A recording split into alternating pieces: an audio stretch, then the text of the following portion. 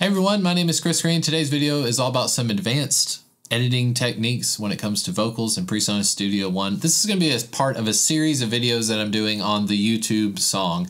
Many videos on my channel have shown you how to record your first song in Presonus Studio One, and I've created what has been evolving into the YouTube song, and I want to do it justice. I think it helps me avoid copyright or any sort of issues in the future. It's a fun song to sing and play, so we're going to be using that in this video. For example, we're going to jump into vocal editing so we can tighten up a bunch of gang vocal tracks, like 10 to 12 vocal tracks in an a cappella section. We need to do things like tune them with Melodyne, make sure they're as tight as they can possibly be. We need to remove some of the noisiness of recording that you may not see all the time out there on the YouTube world. And then also we just need to mix a little bit of it to give it some reverb and ambience, because that's going to be the first thing people hear when they listen to the YouTube song. My name is Chris Green. If you're interested in recording, music production, all this kind of stuff, please hit the like and subscribe buttons.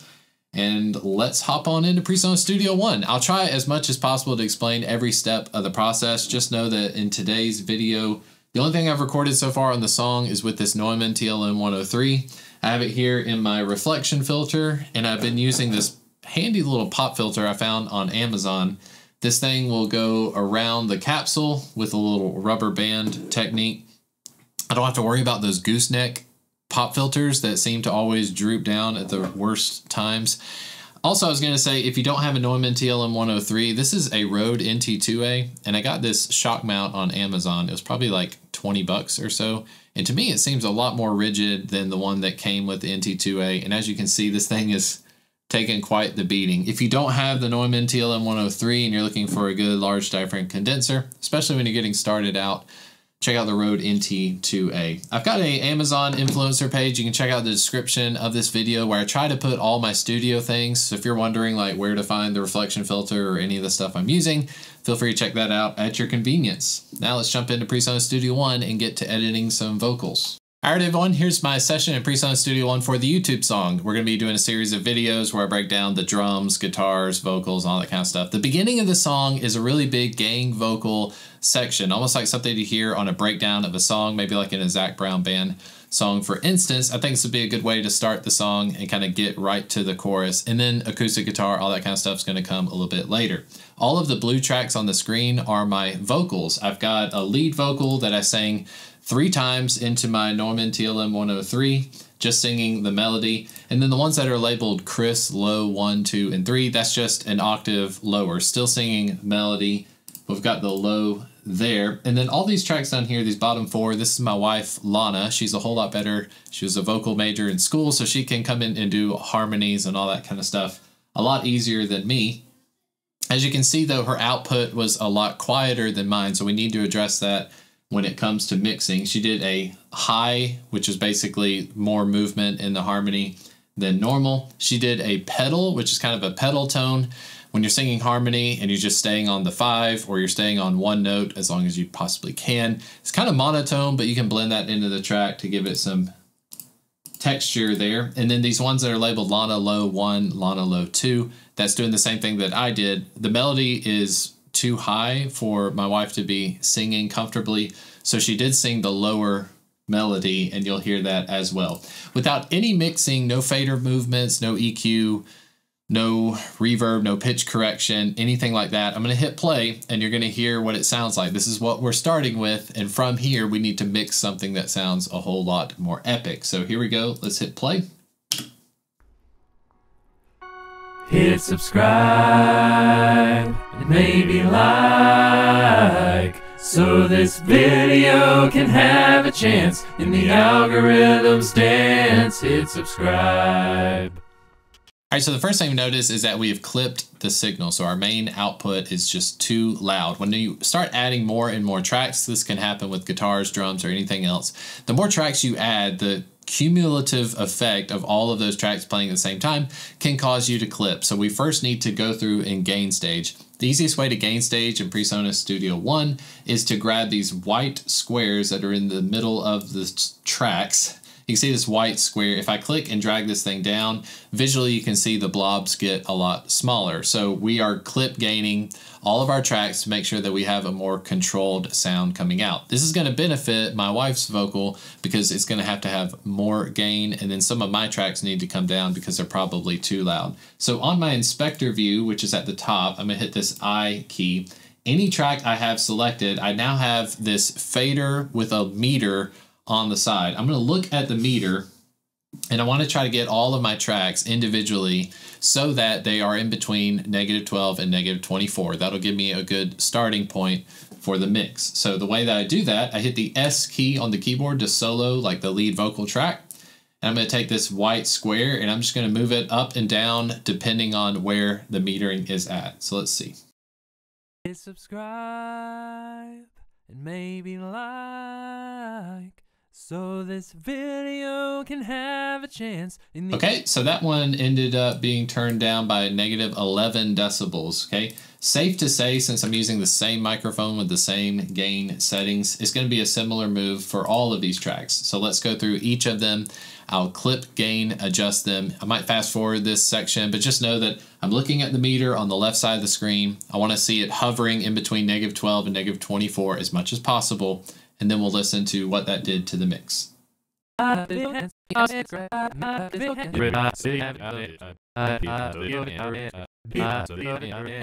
So now I've got all the tracks clip gained, and visually you can see on the screen this looks like it's going to sound a lot more mixed because Lana's vocal, my vocals, they all look a lot more similar in size. I can hit the space bar. Let's take a listen. Now, still no EQ, still no pitch correction. All we've done is use clip gain to change our gain structure. Hit subscribe and maybe like, so this video can have a chance in the algorithm's dance. Hit subscribe. So one of the things when it comes to clip gain is if you're finding it jumping too much, so as you're grabbing that white square, if you're moving it up and down and it's just going too drastic, if you hold the shift key, it'll give you more of a nuanced move of the clip gain. So it'll start moving by 0.1 decibel rather than 1 or 2 decibels at a time. So if you need more finesse, you need more control of the clip gain, hold the shift key while you drag the things up and down.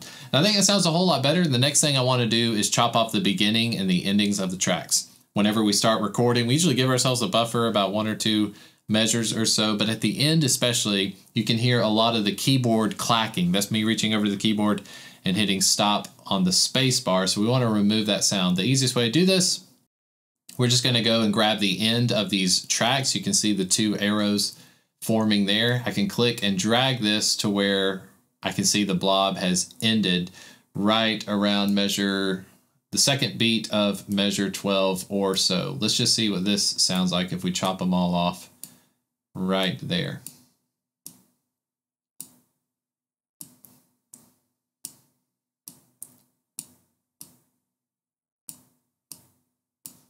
Okay, let's take a listen to that ending specifically. I'm just gonna hit spacebar. And hit subscribe. Okay, we've knocked off the B of subscribe. I could tell that was gonna happen because visually you can see we're chopping off some of these things. So I'm selecting all these tracks. I'm just gonna drag this out a little bit further. So now we're closer to the middle of measure 12. Let's take a listen. Subscribe. Very good. And the last thing you wanna do is add a quick little fade out. So this one, the more you zoom in Presonus Studio One, the more finesse you're going to be able to have. I only need to have about a 12 millisecond fade out. Let's take a listen now. Subscribe. It sounds a whole lot better than hearing that keyboard clacking over and over again. Another way of doing this is if you select all of the tracks and hit 3 on your keyboard, that gives you a slice tool. I can make a slice right here, right before we start singing. I can hit 1 to then select all these other tracks, hit the delete key. Then I'll select all the tracks again. I'm going to zoom in, and this time instead of a fade out, we're doing a fade in. As I zoom in, I see I can get even more of a cutoff, so let's start it right there. That's like the 4th beat of the, going into the 4th beat of the 7th measure or so. So now we have gain staged the tracks. We made them all similar in level. We've created a fade out and a fade in so that things should sound a lot cleaner. Let's hit the space bar at the beginning as these vocals enter. Hit subscribe and maybe like, so this video can have a chance in the algorithm's dance. Hit subscribe. Very good. The next thing we need to do is some pitch correction. This is where Melodyne comes in. Back in the day, Melodyne used to come with kind of an introduction version that comes with Presonus Studio One Artist, I believe. And then if you wanted to upgrade, which I did at some point, you can get like the Assistant or the Studio version, I think, of Melodyne. Either way, I don't use Melodyne to its fullest extent. I'm usually just moving a few pitches around or doing some general tuning. So the first thing I want to do is go to my lead vocal track, the first blob, and this will apply for all of the tracks. So I'll show you in detail what I'm doing with the first one, and then I'll kind of fast forward through the others. But if you right click anywhere in that audio region, I'm going to go to Edit with Melodyne, or say you can hit Control M. As soon as I do, it opens up an edit window, and you can see all of these pitches represented in the edit window. So anything orange is a pitch that was tracked in Melodyne. All right, the first thing I want to point out is after Melodyne analyzes your pitches, you just want to take a listen to the recording. So anywhere above the white bar, you can just double click. Hit subscribe and maybe like, so this video can have a chance in the algorithm's dance. Hit subscribe. Okay, I'm doing a little weird thing with my voice. I don't think that's the fault of Melodyne because we haven't done any tuning at this point, but on the word scribe, it's almost like a flip happens on my voice. You can listen to it here. Hit subscribe. That may not be too tragic if we listen to it in context of the rest of the mix, but here's one thing I want to show you. When it analyzes the pitches, it doesn't always get it perfectly right. So there's this one called a note separation tool. So we want to go to, goodness gracious, note separation tool. And when I do, I've got this word right here on dance. It's not staying on the same note. I didn't sing dance one note, I went dance. So it didn't pick up that pitch, and you can tell because the line goes down a full half step and yet the blob stays in the middle. So if you see this kind of error, you can just double click, and as soon as you do, it will separate the two into two different notes. So Melodyne is supposed to be looking for pitches, not necessarily words, okay? So it may have a word like dance. Dance is only one syllable. But of course, you can have multiple notes represented in the word dance. So hold the right mouse button. You can switch over to pitch tool again. And now we can manipulate that second half of the word dance. So how to tune? In Melodyne, one of the easier things for you to do is to select your track area and hit Control A. That will select all of my pitches. So anything that is red colored, that is what I'm manipulating at this point. And there is a macro pitch editor. Macro meaning it's just affecting more than one pitch overall. If I click this button right here, it gives me these sliders. If I move pitch center further to the right, the more to the right I go, the more it's going to snap it to where it's supposed to be. So obviously, if you move it all the way to 100%, you're going to be locked into the grid pretty strong. Most people out there, 2024, if you see people singing on Instagram or whatever, they're probably locking it to 100%.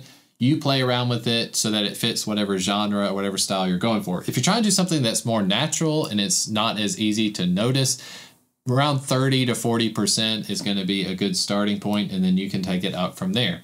So start at 40% and just take a listen to what that did. Hit subscribe and maybe like, so this video can have a chance in the algorithm's dance. Hit subscribe. Yeah, that sounds fine to me. So the more vocals I have, again, I'm not going for this to be like an effect, like a T-Pain type of thing. This genre is going to be much more like rock and country than it is going to be like EDM or something that Maroon 5 would be doing. But I'm going to do the same process for all of these tracks. So just to do it quickly, I can select my second one here. I want to solo it, right click, edit with Melodyne. I want to select all of the pitches that are represented. I go up to pitch macro, move pitch center to about 46% or so. I can even move up pitch drift a little bit. And let's take a listen to both of these lead vocals together. Hit subscribe and maybe like, so this video can have a chance in the algorithm's dance. Hit subscribe. Okay, we'll adjust the mixing a little bit later. Whenever you are doing doubles of your vocal, the more pitch correction you use on a double, the more you're going to lose the effect of the double in the first place. So the reason it sounds interesting when you have a lead vocal and then that lead vocal duplicates itself is that there are all these little fluctuations between the lead vocal and the others. If you tune everything to 100%, you lose the effect of having the double, okay? There are going to be noticeable differences. When you're hearing that example, there's almost this phasing effect that's happening. Well, that is the benefit of doing double. I don't want to lose that. Also, when we get to mixing with the faders and EQ, the doubles are not going to be mixed in the same way that my lead vocal is. I want my lead vocal to be first and foremost, probably 80% of what you're hearing, and then that other 20% is being fought amongst by the background vocals. We'll get to mixing in just a little bit. For right now, it's just all pitch correction, so let's do the same process for all these tracks. I'll fast forward at this point.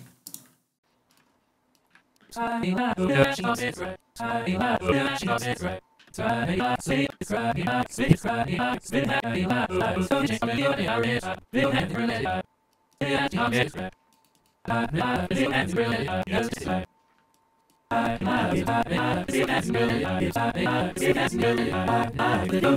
so all the vocals have been pitch corrected. So let's go through real quick. We've gain stage, made sure all the levels were about the same. We've clipped off the end and the beginning of the tracks and did nice fade in and fade out. We've now pitch corrected with Melodyne on all of the tracks. Let's take a listen now. Again, we haven't done any EQ, reverb, we haven't moved any faders, we haven't done any bussing, anything like that just yet. Let's take a listen to the sound. Hit subscribe, maybe like, so this video can have a chance in the algorithm's dance. Hit subscribe. All right, now I want to start moving some faders. So the first thing I want to do is set up a bus. A bus is essentially going to group these tracks together. We can process them all together as one, or we can make little pit stops along the way. So if I select all of my vocal tracks together and I select add bus for selected channels, I can then name this my vocals bus. This vocals bus, I can right click and go to add bus for selected channels. Then I have a mix bus. My mix bus then goes to the main output. But of course, these are not all lead vocals, so I want to be able to separate a few different things out. I've got my lead vocal, Chris lead. Everything else, I want to actually send this to what's going to be called background vocals, or I'm going to say BKGVS. I'm going to move this in front of my vocals bus. It's going to output to my vocals. So as you can see, I have a lead vocal that's going straight to the vocals bus. I have several background vocals that are going to a background vocals bus specifically.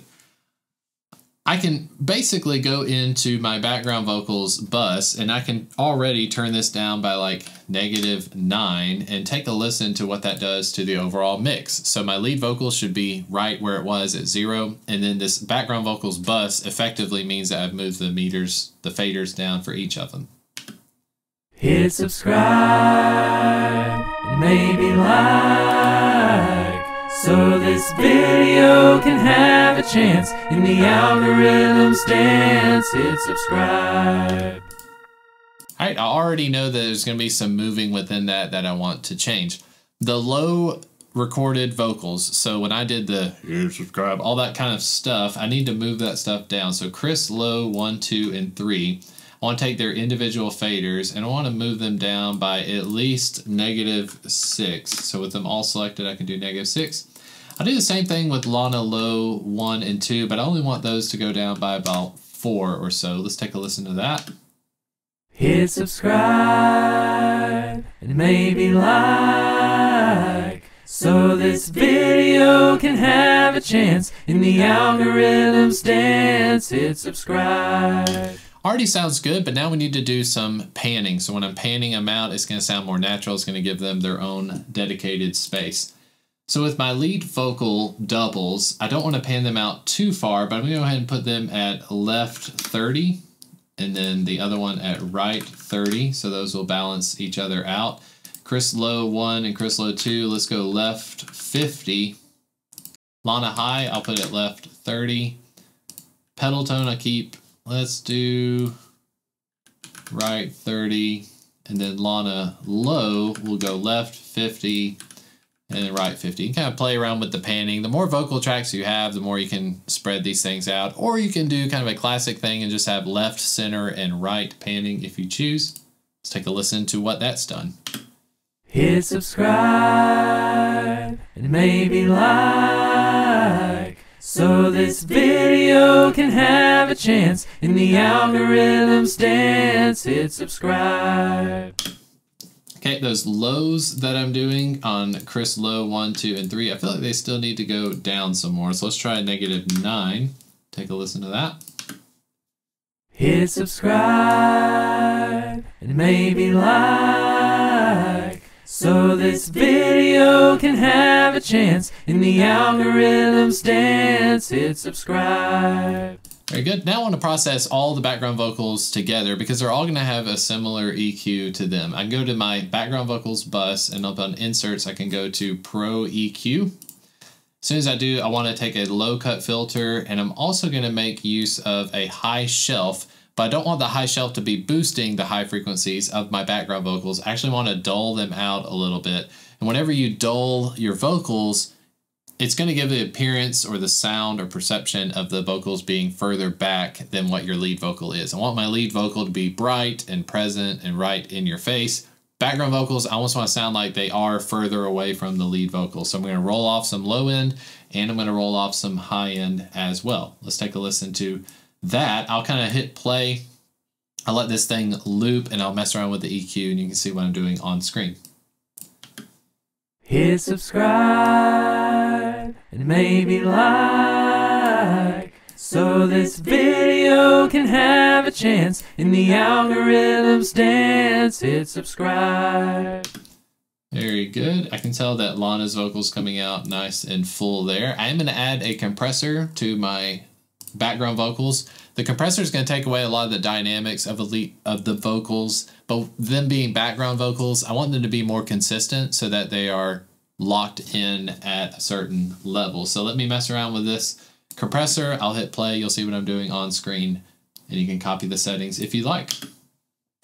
Hit subscribe and maybe like, so this video can have a chance in the algorithm's dance. Hit subscribe.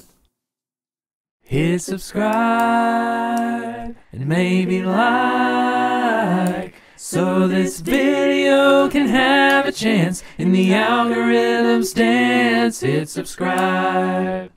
Okay, so I ended with about a 15 millisecond attack, a 39 millisecond release. I could probably increase that release time a little bit. And on the gain reduction meter, I'm always looking for something around 3 to 6 decibels of gain reduction. And of course, I want to add that back. So I added 5 decibels of makeup gain, about 4.5 to 1 ratio. With a lead vocal, I may not do something as extreme as this, but again, these are background vocals. I want them to serve a certain purpose. So let's hit play and listen to the EQ and compressor. Hit subscribe and maybe like, so this video. Hit subscribe and maybe like, so this video. Alright, we're doing some effect there. Last thing I want to do is mess with some reverb. So on my background vocals bus, I'm going to add a room reverb and play around with that. There should be a preset set up.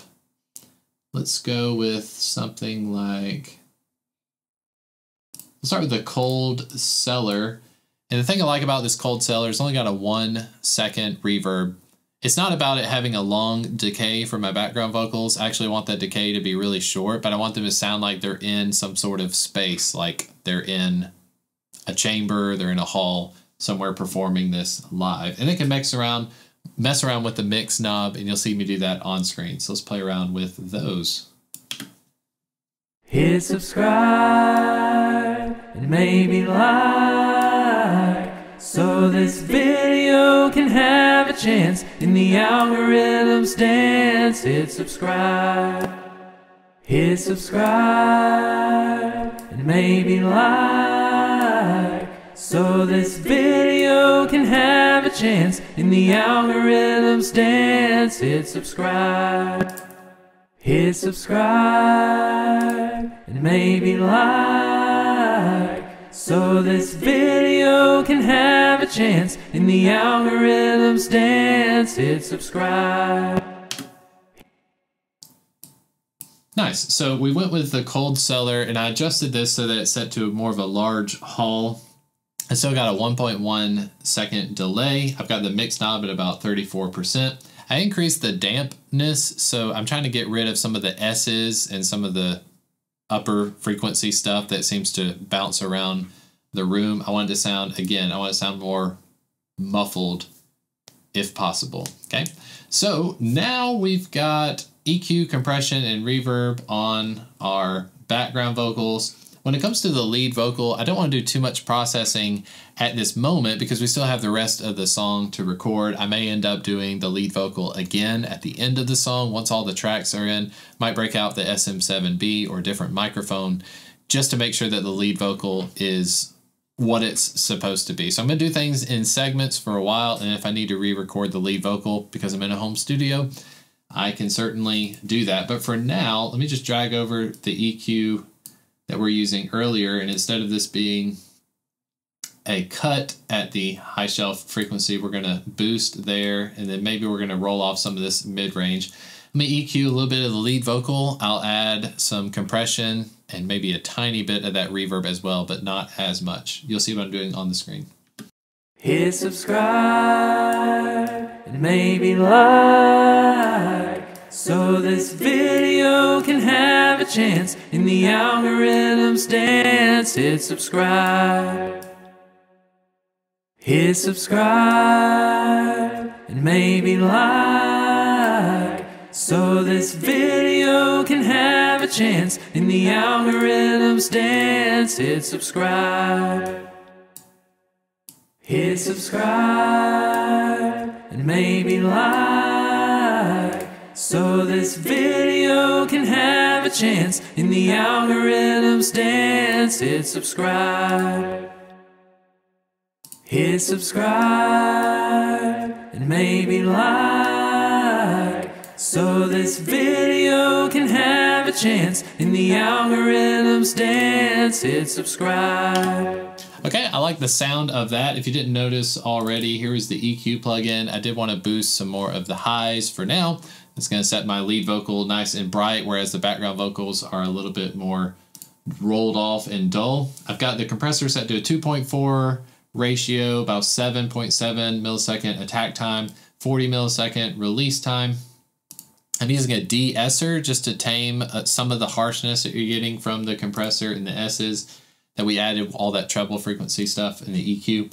And then the reverb plugin is the same one we used on the background vocals, but I turned the mix knob down to like 5.5% because I just don't want the lead vocal to sound like it's pushed back further in the mix as well. So in this video, just to recap again, we started off with gain staging. We wanted to make sure that all of our vocal tracks are relatively the same level because not every singer records at the same volume. Next, we added a fade out and a fade in to make sure that we have a clean beginning and ending to our tracks. We don't have any of this sound of a keyboard or something that happened in the studio. Then we went through and used some pitch correction from Melodyne to make sure that especially our background vocals are locked in with the notes that they're supposed to be on. Then we started bussing things out with faders and panning, making sure that everything's at an appropriate level. The background vocals do need to be quieter than the lead vocal. I want the lead vocal to stand out nice and loud. As you can see, the panning decisions were relatively minor. We didn't do anything far left and far right. That could change in the future. If I want to go with something, a more dense mix might benefit from sending things all the way to the left and all the way to the right, instead of doing this kind of in-between stuff. My fader movements, as you can see, the low stuff where I'm doing the like octave below the melody, I did want to turn that down a lot more than the lead vocal because it just comes across through the headphones a lot louder than what it probably should. And then Lana's background harmony, because she's doing harmonies and things like that, I wanted her to be a little bit louder than my background vocals were. My background vocals bus was turned down to -9 on the fader. We did some EQ moves to make them sound a little bit rolled off and muffled. We did some compression with a 4.5 to 1 ratio. We added some room reverb to our background vocals. And then our lead vocal, we just temporarily did some boosting on the high end. We cut out a little bit of the mid-range mud region. We have a compressor, a 2.4 to 1 ratio, a de-esser, and a little bit of reverb. With all that being said, now let's just take a listen to somewhat final part of the intro to this song. So the YouTube song is going to be part of a video series. As we're recording this, I want to document as much as possible so you can see every step of the process, and then hopefully at the end of this we have a good sounding song. I'm going to hit play. Make sure you hit the like and subscribe buttons for more videos like this, and I'll see you at the next one. Hit subscribe and maybe like, so this video can have a chance in the algorithm's dance. Hit subscribe.